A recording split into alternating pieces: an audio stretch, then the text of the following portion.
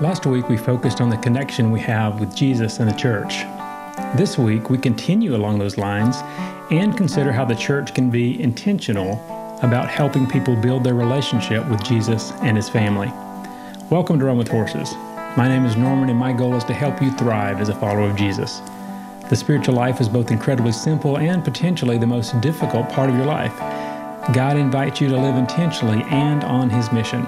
It's very cool that we can do that together. Thank you for joining me today. If you're new to the show, you may want to check out our website, runwithhorses.net, and listen to some of the past shows to catch up. I've spent several shows focusing on a simple definition of the church, and this conversation today will best be understood in the context of the church. And now, on with the show. We want to begin today continuing to think about habits that we need to develop that will help us as we grow in Christ. One of those habits is community. We really need to invest in and stay invested in our local church, our community. Acts 2:41-47 is an interesting passage when we think about the church. It says, "Then those who gladly received His word were baptized, and that day about 3,000 souls were added to them. And they continued steadfastly in the apostles' doctrine and fellowship, in the breaking of bread, and in prayers. Then fear came upon every soul, and many wonders and signs were done through the apostles. Now all who believed were together and had all things in common, and sold their possessions and goods, and divided them among all as anyone had need. So, continuing daily with one accord in the temple and breaking bread from house to house, they ate their food with gladness and simplicity of heart, praising God and having favor with all the people. And the Lord added to the church daily those who were being saved." Well, this is an interesting passage in that it talks about the early church and the flow of life. So you see in here, they met both in the temple and house to house. They ate together. They really focused on the apostles' doctrine, which would be, this is what Jesus said. So really, you're talking about a focus on, in our case, the Gospels, Matthew, Mark, Luke, and John, and what Jesus had to say, with probably some extension into the Old Testament as Jesus had taught them about the fulfillment of Scripture in His life and then now in the church. And then you see that they prayed in their fellowship. So one of the things we have to ask is, how are we doing that today? How well are we doing those things today? It's important to recognize that we are connected in a special way as a church. Romans 12:4-5 says, "For as we have many members in one body, but all the members do not have the same function, so we, being many, are one body in Christ, and individually members of one another." So we're connected in a unique way as the church. The Holy Spirit does that. We are baptized into this body of Christ, the universal church, and then we have the opportunity to join together with a local body, a local church. Ephesians 2:19-22 also speaks to this idea of this new connection that we have. It says, "Now therefore you are no longer strangers and foreigners, but fellow citizens with the saints and members of the household of God, having been built on the foundation of the apostles and prophets, Jesus Christ Himself being the chief cornerstone, in whom the whole building, being fitted together, grows into a holy temple in the Lord, in whom you also are being built together for a dwelling place of God in the Spirit." So again, we have this idea that we are being built into something special. We're united for a reason, for a purpose, by God. And the question is, how well are we doing at living out that life of Christ in community? It's an important question. And it is answered together, but each one of us individually has to stop and consider, what's my part? What's my role? How am I doing at living out my gifts?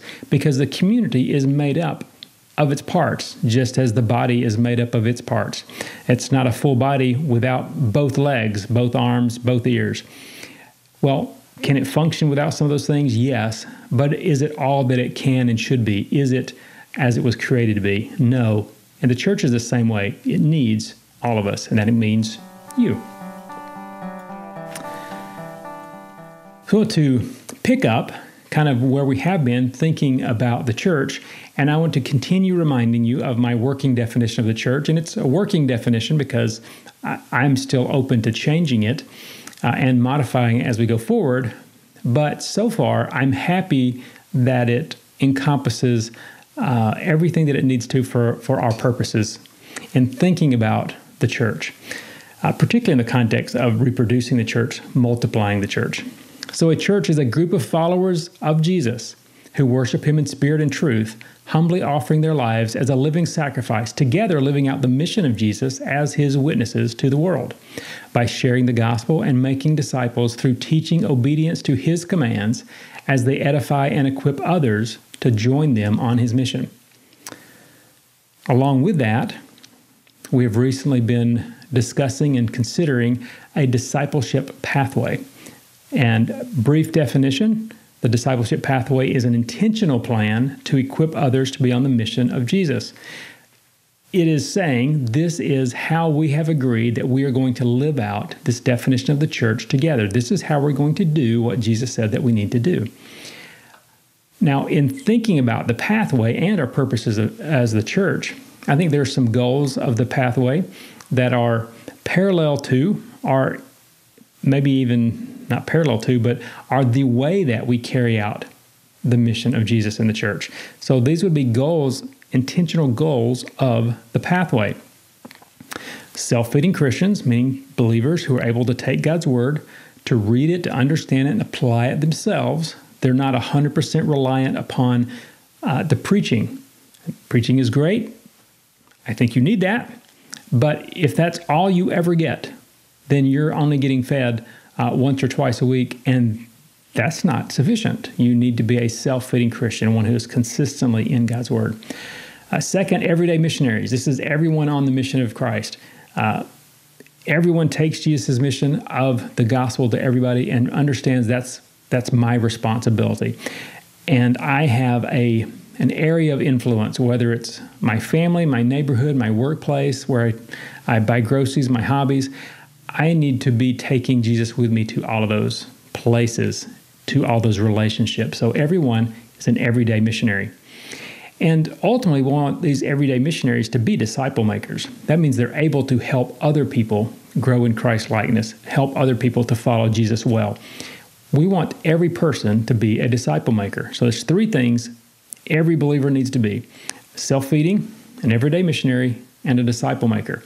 And if we're doing that, then this fourth thing should be a natural result. It means we have more pastors. We have sufficient pastors. If we're doing that work of being everyday missionaries, we're growing, we're becoming self-feeding Christians, and we're disciple makers. We're going to be discipling the people who will one day be the pastors of the church planters, and the missionaries, which should result in enough leaders that we have new churches. We still have places, even in the United States, where there aren't sufficient churches. We need new churches. We need new churches who are reaching into subcultures in different parts of the community. That's only going to happen if the existing church does its job as a disciple makers. And lastly, that all members of the church are shepherded well. This is tremendously important. If every person of the church is going to be shepherded well, taken care of when they're in need, that means we're going to need sufficient number of disciple makers, sufficient number of shepherds, sufficient number of people who are able to come alongside and encourage and build up and love on the people who need it. Again, where do we get those people? We need disciple makers in the church who are building them up. So we're thinking about this pathway and how we accomplish these things. So we're on the second step. We started that last time. The first step is engage. We spent a couple of shows thinking about what it means to engage in our community. Now we're thinking about connect. And there's two connections, one with Jesus and one with each other in the church. So today we want to continue kind of thinking through what it means to be connecting as the church, connecting with the church, and connecting with Jesus. So the church's role in connecting people to Jesus is incredibly important. For one, a lot of people, they don't grow up in a context where Jesus is part of the conversation. If they don't grow up in a Christian home, they don't have Christians who are part of their family or in their immediate environment, how do they hear about Jesus? They're not likely to go looking for a Bible without some kind of external motivation. Now, there are people who are looking for truth, who recognize that they have a problem, they have a need, and they go out looking and they come across a tract or they come across a Bible. They have that conversation that causes them to look. But over and over again, as we've looked at how people come to Christ, the statistics bear out that most people come to Christ through a relationship that they have with a believer. So what can we as the church do to intentionally help people connect their life, their values, and their purpose to Jesus? This includes the gospel, but it's not limited to that, because when someone does express faith in Him, accept His free gift of salvation, now they are baptized into the church, they're part of this body, at least spiritually. They still have, if they've grown up outside of the church, they still have a life, values, and probably an understanding of their life that is not really in line with what God has to say. So how do they become someone who does understand God's purpose, God's values, and the biblical meaning of their life? Well, I think this is where the church comes in. We need to intentionally help people as they become new believers. They're really infants, spiritual children, who need to be cared for. This is where the shepherding of the church is hugely important. What's the first step, the first thing that needs to happen? Well, I would say that the biblical teaching and preaching of God's Word is foundational. The Bible is the foundation that we build on. We need to make sure that we're intentionally inviting people into a relationship with God through His Word. Biblical teaching and preaching is certainly the foundational level for that.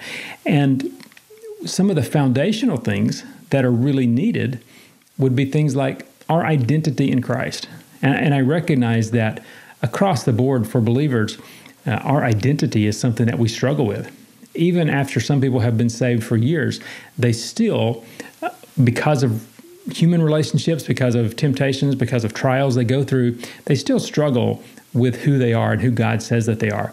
So there are three things to think about that I think are helpful. There's a lot of verses, and we're definitely not going to have the time to do this today. Maybe in a future show, we'll just focus on our identity in Christ. But today, there are three things.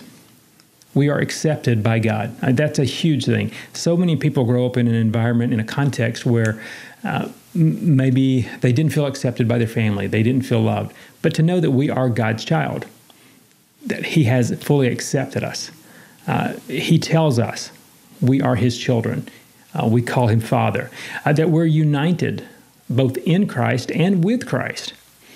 Along with the idea of being united, being God's child, is to understand, as Ephesians 2 talks about, in the early part of chapter 2, verses 3 to 8, that we're chosen. God intentionally chose us, and that we're adopted into His family. God accepts us. He loves us. He chose us. And He completes us. So I'm complete in Christ. And look at John 4. We may not today be all that we ultimately will be, but we know that we will be all that God intends for us to be. So a whole part of this discussion would be the work of sanctification in each person's life, that God has set you apart. Positionally, you are now His child. You're a joint heir with Christ. You're united with Christ. But in your life, you are still being sanctified. You still have this struggle with sin. But ultimately, you will be completely sanctified, separated from sin, from temptation, from all those things. So there's three aspects to this work. But to know that in the middle of the struggle, I have that position. I am sanctified.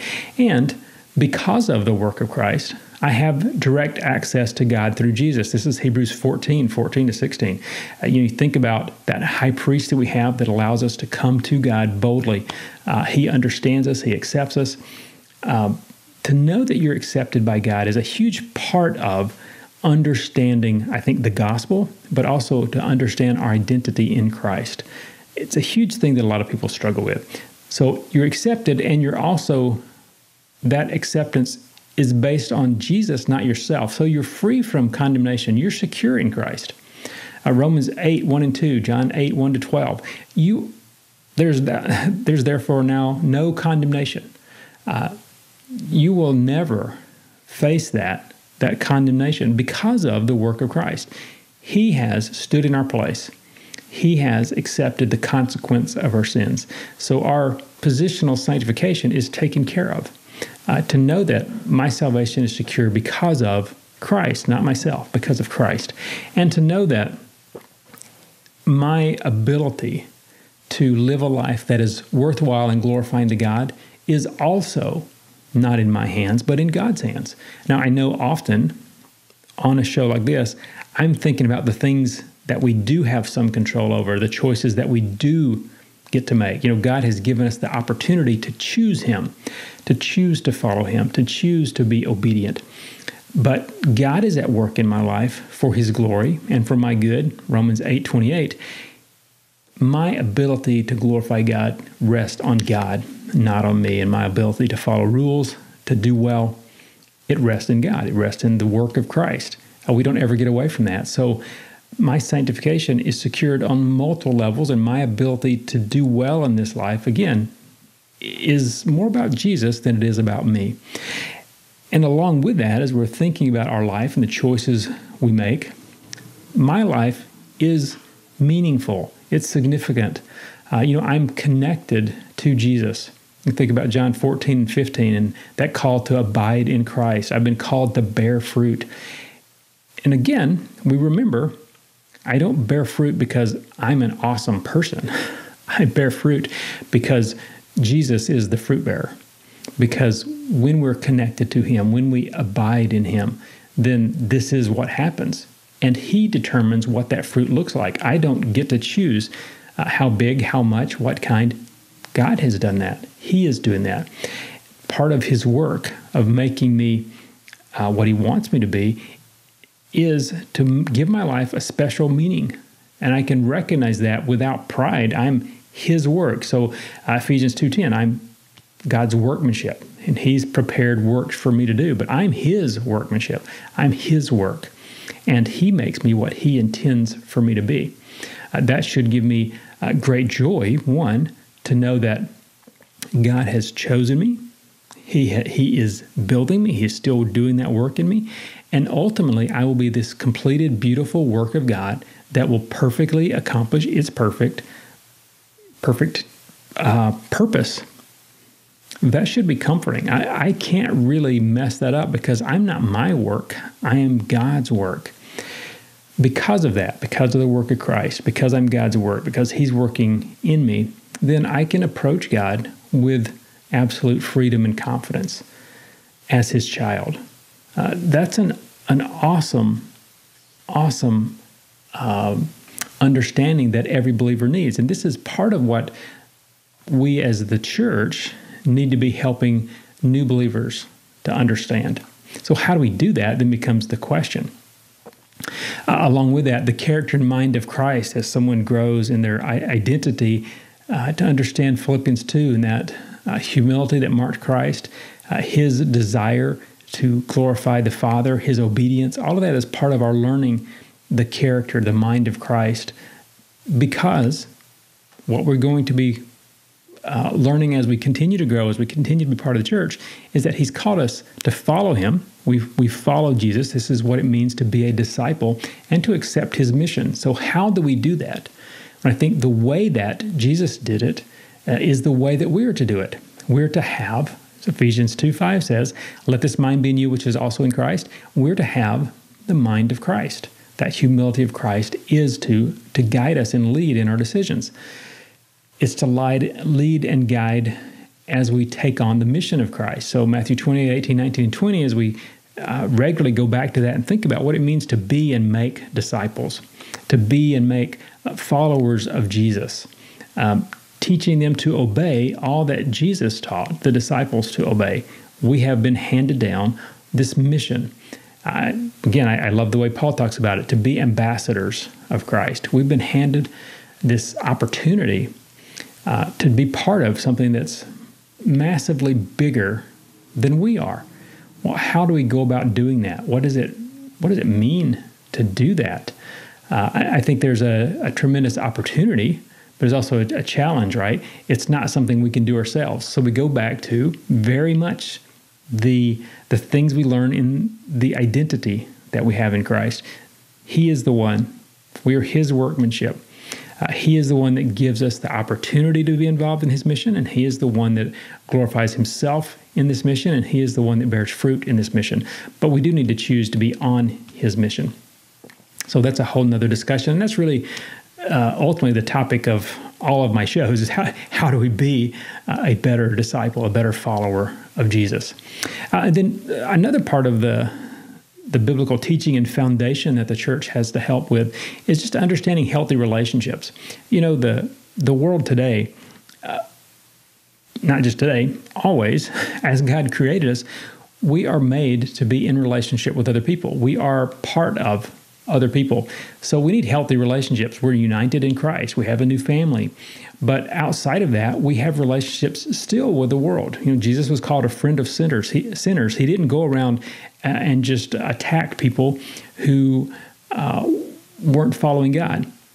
He was trying to draw them into understand who God the Father is and why we should follow them. So He built a relationship with people who were unlike Himself, people who didn't agree with His theology. How do we do? And again, this is the mission of Christ. How do we do at building those relationships with people who are not like us, who are outside the church? So ultimately, we have to answer the question, what does each believer need if they're to grow and become more like Jesus and to embrace the mission of Jesus as their own? And this is going to encompass all the things we've been talking about, their identity.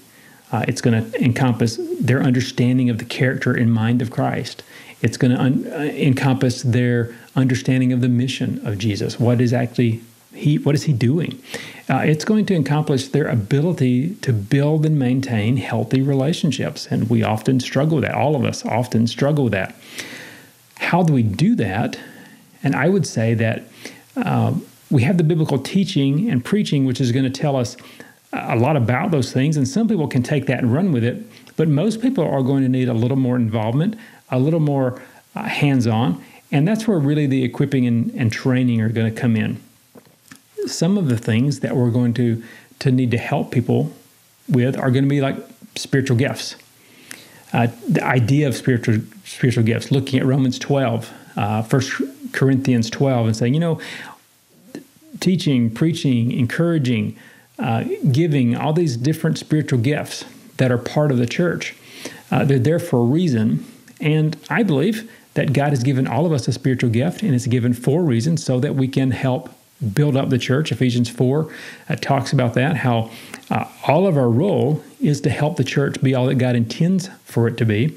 So to learn about spiritual gifts and how that plays into the mission of Jesus. We want the church to be mature enough to carry out His mission.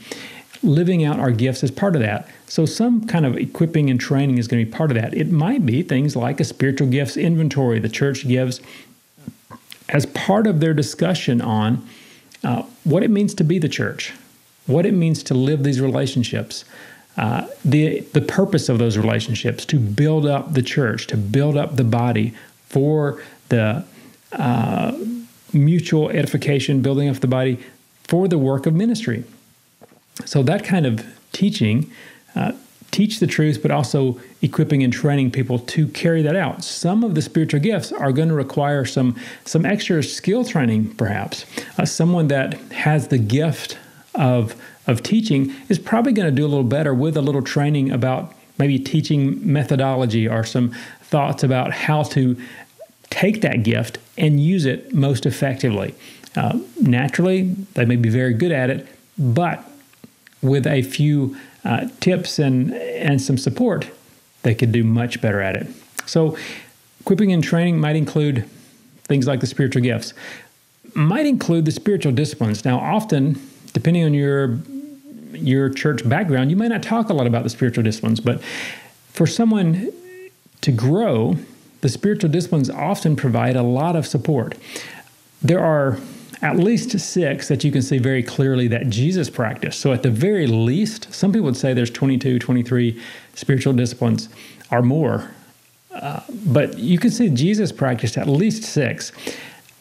Prayer, so at least 25 times in the Gospels we read of Jesus praying. And according to Luke 5:16, Jesus prayed often by himself. So he made a habit of praying. Fasting. When Jesus started his public ministry, he took 40 days in the wilderness to fast.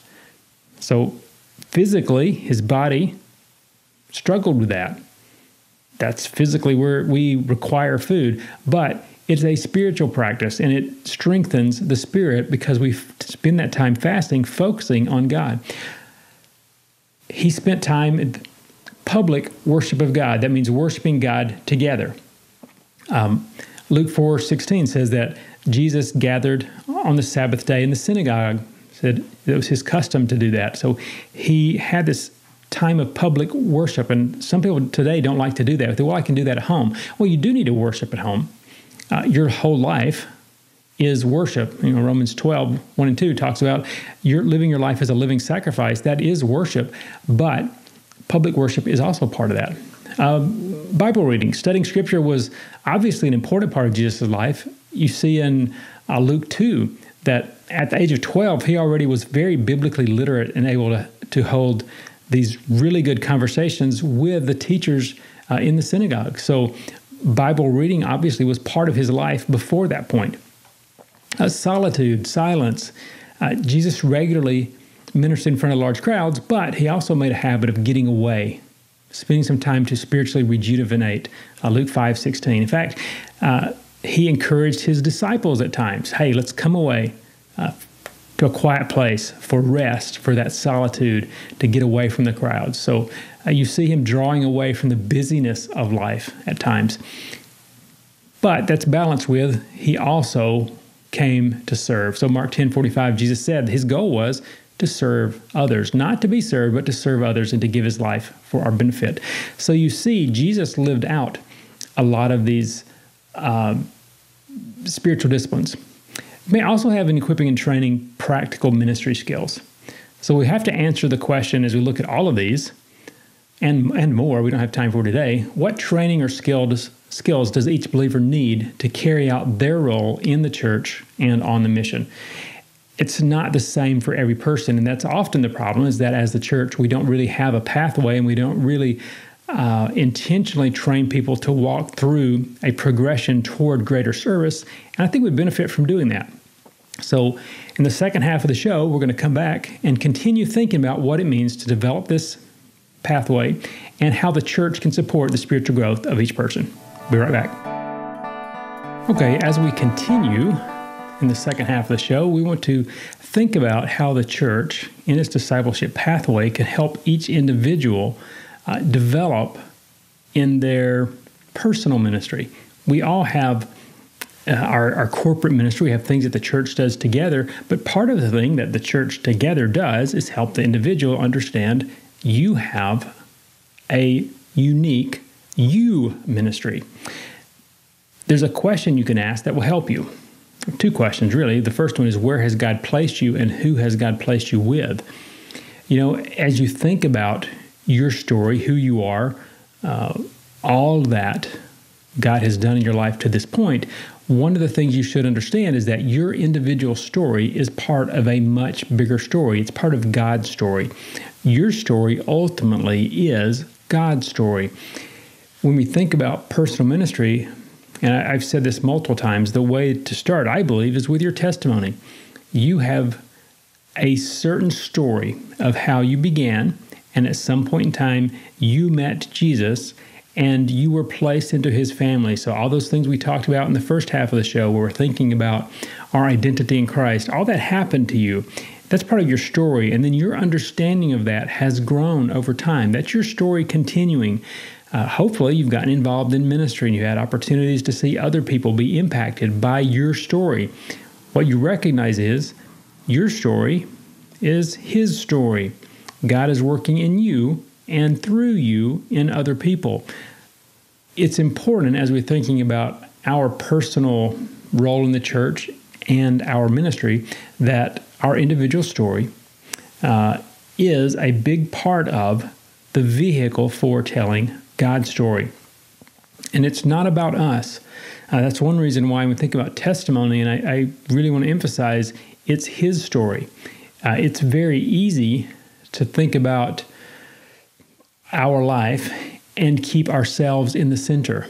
And I think we do struggle with meaning and value and purpose and all these things when we put ourselves in the center, because so many things happen in life that seem to make my story harder.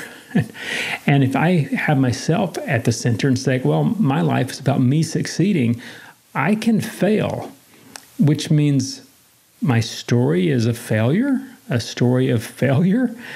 But if my story is about God, God is doing something in my failure. God works in really interesting ways. God uses the difficulties, the trials in our lives to grow us. So if I understand that my story is really about Him, not me, then I ask different questions.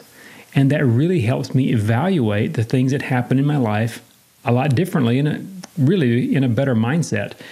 I'm not asking in the middle of a trial, God, get me out of this. I'm saying, God, teach me the lesson. Help me to see what you're doing here. Maybe there's a person that I meet in the context of this trial that's why this trial is so important, because God's doing something that I couldn't see without being in this trial. And now I see this person that I wouldn't have seen otherwise. So it's important to understand that God is sovereign. He is in control. He is doing something. He purposefully orchestrates our lives to accomplish His purpose, and there's no choice that He gives you. I personally believe that God does give you choices, but there's no way that your choice can override His sovereignty, that can affect His plan. He's not going to give you A, B, and C, and then cross His fingers that you don't choose C, because that would really mess up His plan. He gives you choices that fits into His plan. It's important to recognize as we look at our life, we look at all that's going on, we don't see that. You see a narrow slice of your life, and it's not the whole story. We really don't even see all of our own story, but we certainly don't see all of God's story and all that He's doing in the world. We see only a part of that. And because we see only a part of that, and we tend to put ourselves smack in the middle of it, we often misinterpret things that are going on and things that are happening around us. That's a mistake that we as the church need to come alongside and encourage each other to keep God at the center. It's part of the value of the church community. People are going to come with stories and testimonies of what's happening in their life, and we all need the reminder that God is working in this. We don't necessarily know how God is working in it, because He doesn't always give us that information, but we can know that He is, because He is God. That's part of the definition of God, that He is sovereign, that He is in control.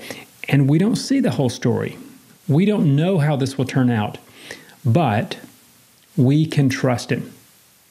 We can trust Him to accomplish His purpose in our life, and beyond that, we can trust Him in His purpose in the lives of those that we love. So you have family members that you care about, and it's always painful to watch them go through trials and struggles and difficulties, but to understand that God is in control and He's doing what is ultimately best to glorify Himself and to draw that person to Him. That's what He wants.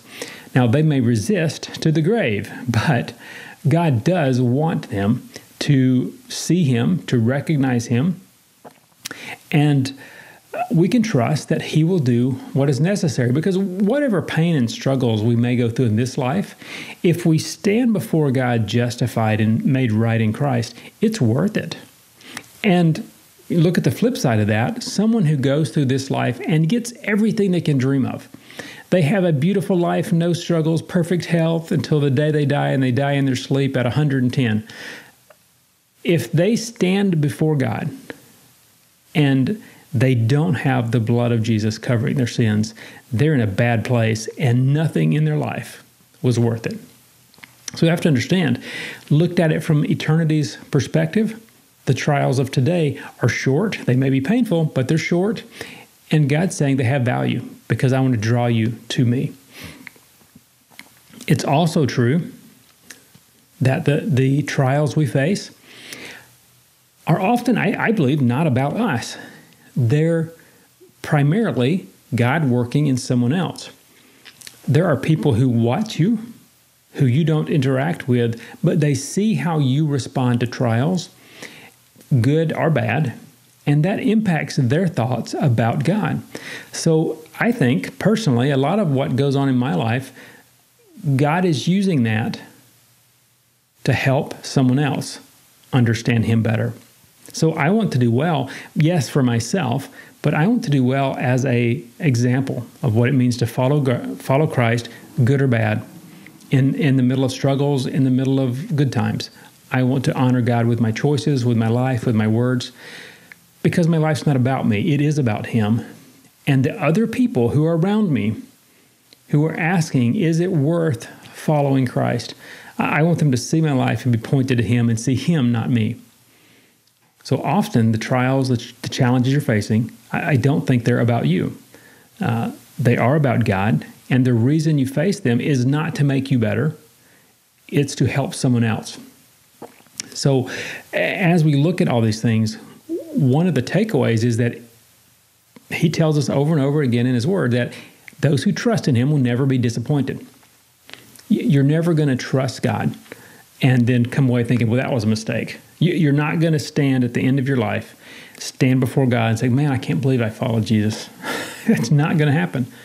You may regret the times that you didn't follow Him, but you will never regret trusting Him. You can trust God to write your story. Your testimony is an ongoing work. There are pages still to be written. You can trust God to bring you the things that you need, to allow the things into your life that you need to build your faith, to be that person who stands before Him on Judgment Day, completely sanctified like Christ and able to say, it was worth it. So where God has placed you and all of those temptations, trials, struggles that you go through, that's part of the discussion that the local church needs to have with each other.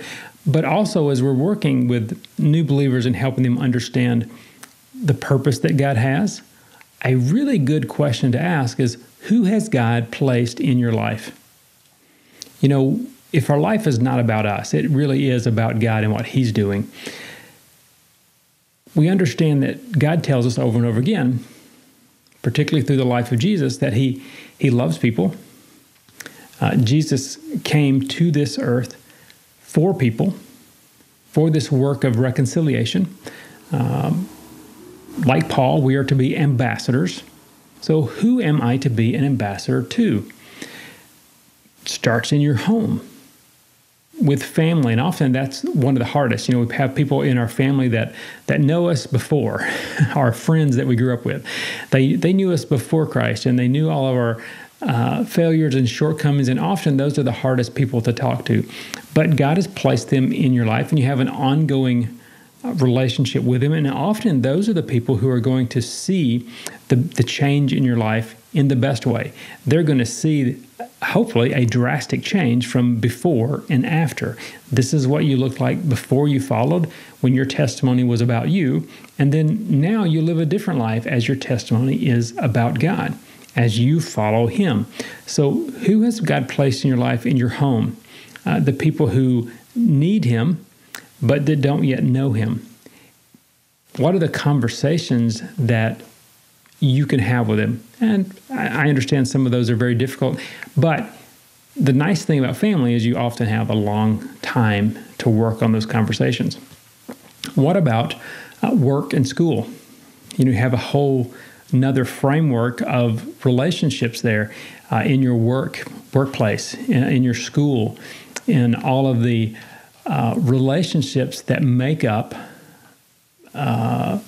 your day-to-day life, really. There are opportunities for conversations in those. How does your testimony come into play? Where does God give you openings. And that's one of the things we're teaching people, that your testimony, your life change really should impact all of these. So in your community, there's a good book called The Art of Neighboring, to figure out what does it mean for me to be a follower of Jesus in my community, and then ultimately also in your church. So there's 4 different kind of circles: home, work, school, community, and church, where you have different relationships.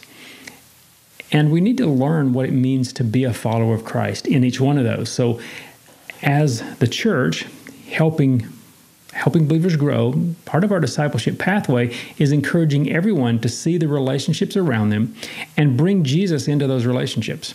And often we struggle, even in the church. We have opportunities before and after our services on Sunday. If you have a traditional church service that starts at 10 or 10:30 Sunday morning, you may get there early or you may stay late and you're just hanging around talking to people. It's amazing how many of our conversations revolve around the weather and football and hunting or things like that, rather than what God's teaching us. How few people really engage in those deeper conversations. Be the person who brings Jesus into that. Share with people what you're reading, what you're struggling with, what you're trying to see God do in your life as you struggle to be more like Jesus. I think a lot of people are open to those conversations. They're just not quite ready to initiate them. So how do we help people? How do we foster that kind of church environment where it's normal to have those conversations with each other? It's one reason why I have encouraged biblical journaling for a long time. As you read God's Word, as you chew on it, meditate on it, write down your key takeaway and verse, you have that and you keep that fresh in your mind.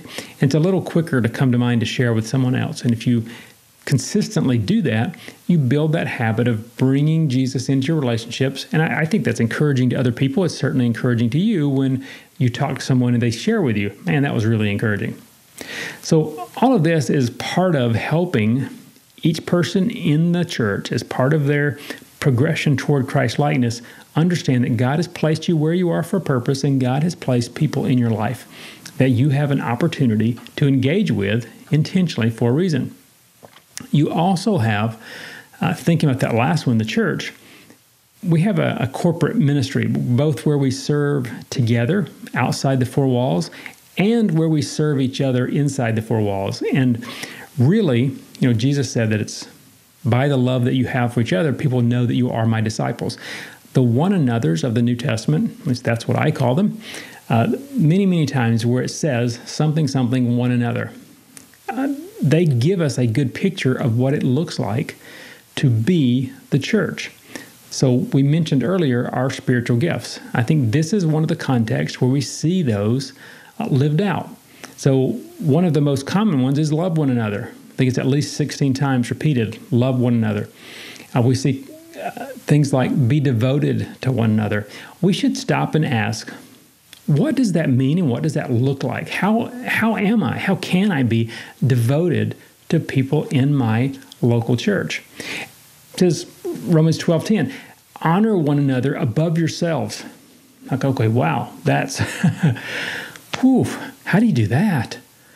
That's the kind of thing that is a struggle, and you're not going to accidentally do some of these things. You're not going to accidentally be devoted to one another. It's part of intentional choices that you make to put Jesus first and to serve one another as Jesus did. I think as we together, as the church, encourage one another, we're encouraging spiritual maturity and progress toward Christ-likeness. Paul told Timothy, pursue godliness, pursue righteousness, make intentional efforts so that others will see your progress. I think a lot of these things take effort. Again, in Romans 12 or 16 says, live in harmony with one another. To live in peace with other people, even believers, take some intentional effort. And I think rather than, like the lower goal is, let's just have peace, but the better goal, we think about Ephesians and Romans 14:19, 1 Thessalonians 6:11, is to build one another up. This process of edification would be the big word. How do we build one another up? I don't want just peace. I want to grow to be more like Jesus, and I want to help you to grow to be more like Jesus. So how do I go beyond keeping peace and move into helping you grow and mature? It's not easy. I think it takes some intentionality. Think about harmony. We also have accept one another, admonish one another. There's a good one for you. How do we do that? Well, I think it takes a lot of love and a lot of grace, a lot of patience. There's a lot of areas where we struggle just with our relationship. We don't have a deep enough relationship, so we struggle to live out the one another's. It says care for one another. Well, we often don't know each other well enough. Bear one another's burdens is one that I often use. If you don't know each other very well, we're going to really struggle to bear one another's burdens. We won't know what they are, and we won't see a way to do that. We're not going to be able to bear each other's burdens because we don't have the relationship that one another is built on. We have quite a few of them that require our relationships to be healthy. So we have forgive one another and then be patient with one another. Be kind and compassionate to one another. So all these speak to a special kind of relationship that we need to have in the church. We need to honor each other. We need to love each other. We need to forgive. We need to really value that relationship as God does. And that's often hard for us. And again, I think as you look through the one another's, you want to evaluate, where am I? There's different one another's that maybe speak to our relationship and others that speak to maybe a deeper, more intentional relationship. Ephesians 5:19, speak to one another with psalms, hymns, and spiritual songs. Talking about that, maybe encouraging one another. Philippians 2:4, look to the interest of one another. So I'm concerned that you do well. So often we say, well, it's not my business. Well, in the church, I think it often is our business. We need to be concerned about each other, lift one another up. Colossians 3:16, to teach one another, comfort, encourage, exhort. That's another one where the goal is not just status quo. I want you to do well.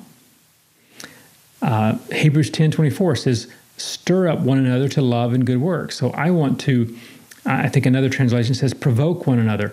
I want to encourage you, stimulate you to do well, to love other people, and to accomplish the work that God has for you. I think it's not always easy, but it's really, really important. Then there's maybe simpler ones that we feel like are less relational but equally important. Pray for one another, James 5:16.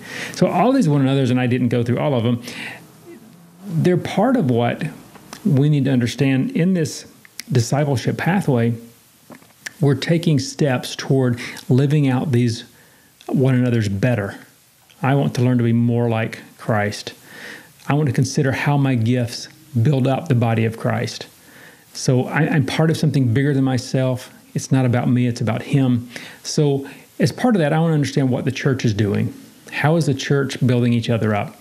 It's good to know, what prayer emphasis does your church have? Is there a prayer service you can be part of?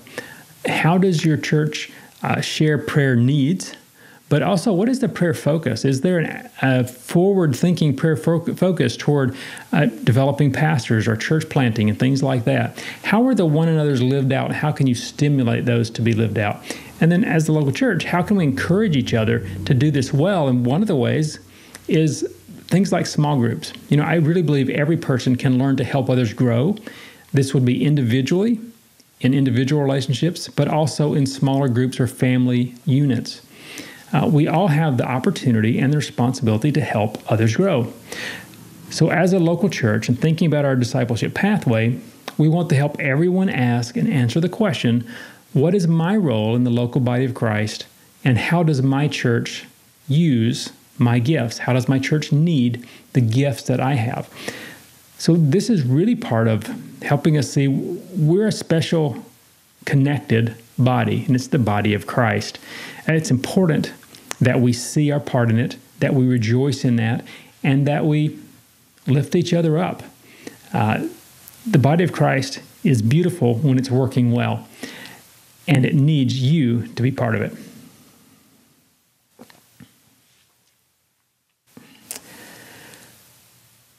So recently I've been thinking about doctrine and different things. I'm trying to encourage others to think about the main teachings of the Bible. So every month I'm going to focus on a different main doctrine. Today we're going to start the one for August, which is focusing on Jesus. And Jesus as God incarnate is the topic of the day. So Merriam-Webster's dictionary, not always the best one for spiritual definitions, but it gives us one today. Incarnation, the union of divinity with humanity in Jesus Christ. That means he is God and man. That's what we're thinking about when we consider the idea of the divinity and humanity of Christ, the incarnation. A theology textbook that I have is by Miller J. Erickson. I like the way he puts this. At one point in time and space, God entered the world in the person of Jesus Christ, as he had never done before or since. The doctrine of the incarnation means that God is in the world and at work there. So it's really neat to think about that. God created everything. And obviously, he talked with Adam, he talked with Noah. He was involved and in the world throughout history. But in the person of Jesus, he entered in a special way, in a unique way, as both God and man.